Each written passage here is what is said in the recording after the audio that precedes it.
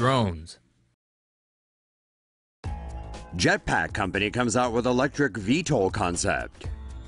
After giving the world its first working jetpack, David Mayman and company are bringing to life yet another science fiction dream: flying cars. Jetpack Aviation is designing a new single-seat electric multicopter equipped with 6 arms, 12 propellers, and landing balls instead of skids. Each arm on the VTOL aircraft comes with 2 propellers, one mounted on top and another underneath. They spin in opposite directions. The flying car will only be able to travel up to 90 miles per hour and operate up to 20 minutes before it needs to be recharged. 2 of the middle arms will be designed to fold in so that the vehicle will be low and thin enough to fit inside a garage. Jetpack Aviation is currently developing a safety system for the project, with the team estimating that they will begin building the device in about 6 months. The sky's the limit for Amazon's flying warehouses. Amazon has filed a patent for a self-driving airship that can store inventory and be used as a base to launch delivery drones. Amazon's airborne fulfillment centers would hover at an altitude of 45,000 feet and be the focal point of a network of unmanned aerial vehicles. The self-driving airships would carry a cargo of Amazon products and unmanned drones to deliver goods to customers. According to a patent filed by Amazon, the drones would navigate horizontally to their destination and would use little to no power. The airships would be replenished by smaller unmanned service vehicles, which could carry workers, drones, fuel, and inventory. One potential use of the airships could be for large events, such as concerts or football games, where they could be used to deliver souvenirs or food. The patent for the Amazon airship was filed in 2014, but only came to light last week. Amazon has successfully tested deliveries by drone in the UK and is waiting for federal approval to roll out the service in the United States. Dutch police train eagles to take down drones. Dutch police are tackling a high-tech problem with a low-tech solution, training eagles to take down drones. This video, released by the force, shows the majestic birds of prey learning to combat potential scourges of the sky. Although still in the testing phase, police said this new flying squad could be used to neutralize drones flown by criminals or terrorists.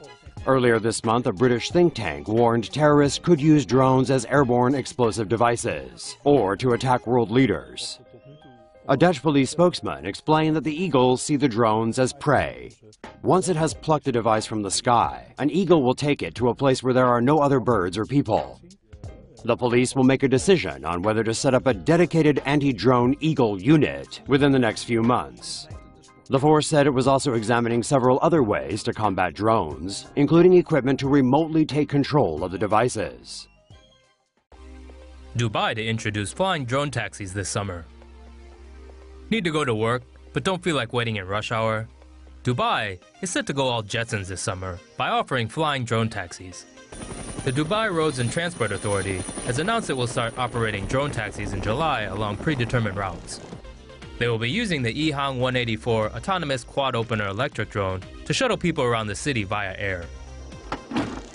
The EHang 184 drone can carry 1 passenger with a maximum weight of 220 pounds. The drone can fly 31 miles on one charge at a top speed of 100 miles per hour, although officials said their drones will operate at 62 miles per hour. Passengers will board the drone, buckle into a harness, and select a destination on the touchscreen before taking off. The EHang drones will be monitored through a central command center on the ground. Ambulance drone could help save lives faster. A Texas-based design firm has illustrated its idea for an ambulance drone, which could help transport patients faster and more efficiently than regular ambulances or helicopters.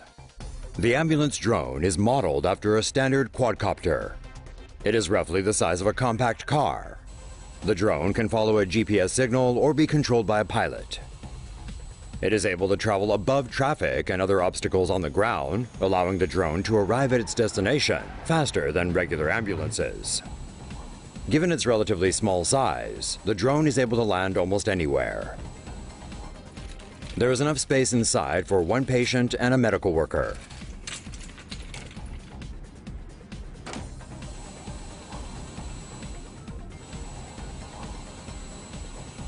It can either travel on autopilot or be controlled by a pilot remotely in the event of difficult takeoffs and landings.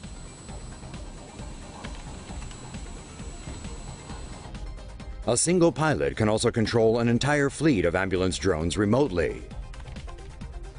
Although the company believes the ambulance drone is a feasible concept, it admits the cost for each device could be in the $1 million range. Airbus unveils a flying taxi. Airbus has announced its development of a flying taxi, which aims at solving traffic congestion worldwide. Airbus's electric flying vehicle is currently named the City Airbus.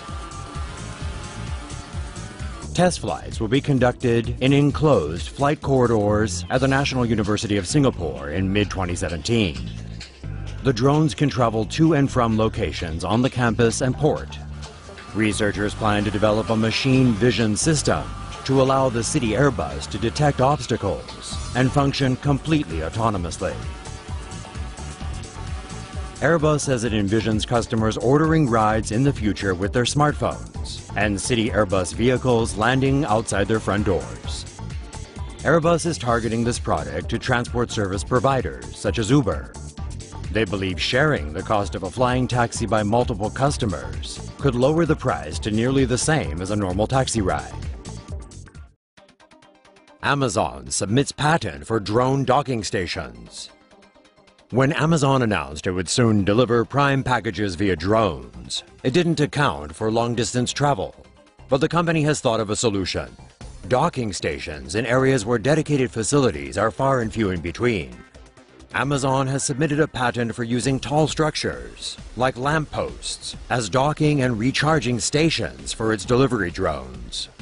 The patent is for a series of multi-use unmanned aerial vehicle docking stations, which would enable drones to recharge remotely in between deliveries. The company would also be able to provide navigational guidance to lost drones. Lost drones would send error signals to local antennas, which would respond by directing the drone to a nearby station.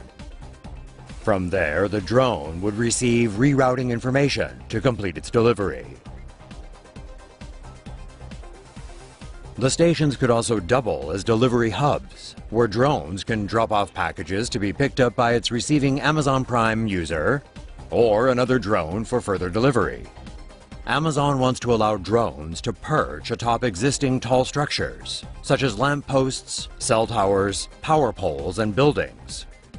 The company is looking to develop a system of UAV drones that would deliver packages within 30 minutes or less. China unveils the first drone that is capable of carrying a passenger. A Chinese company has revealed what it says is the world's first autonomous aerial vehicle, or AAV, which is a drone capable of carrying a human passenger.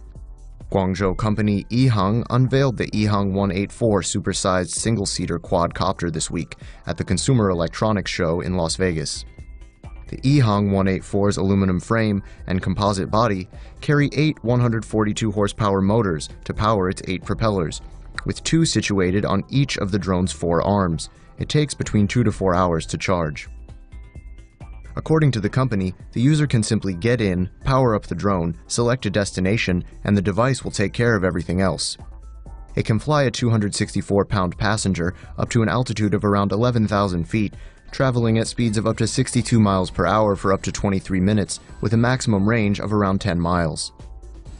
Navigation and collision avoidance is taken care of by the drone's range of built-in sensors and computer systems. Once passengers arrive at their destination, the drone's rotor arms can be folded up for convenient storage. The manufacturer says the drone will be commercially available later this year, with a price somewhere between $200,000 and $300,000. It's now working towards getting certification from the FAA. What are you waiting for? It is now legal for North Dakota police to use drones to fire tasers and tear gas at people. Thanks to the work of a lobbyist who represents law enforcement and has ties with the drone industry, a bill was passed by the North Dakota State House that allows police to use armed drones. After obtaining a search warrant from a judge, North Dakota police can deploy drones to collect real-time intelligence video for criminal evidence. These police drones, however, are now also allowed to carry less than lethal weapons, like rubber bullets, pepper spray, tear gas, sound cannons, and tasers. But even less than lethal weapons can kill. According to The Guardian, at least 39 people have been killed by police tasers in 2015. With these weapons, police could potentially fire on criminal suspects from far away, much like how U.S. Air Force drone pilots bomb ISIS militants from 10,000 miles away. According to the FAA, 401 drone operations were undertaken by the Grand Forks County, North Dakota Sheriff's Department in the past 3 years. The department insists there were only 21 flights. Drones are seen as a positive thing in North Dakota, which, according to the Daily Beast, may be the reason why few people noticed when the House bill passed with a clause allowing them to be armed with less than lethal weapons.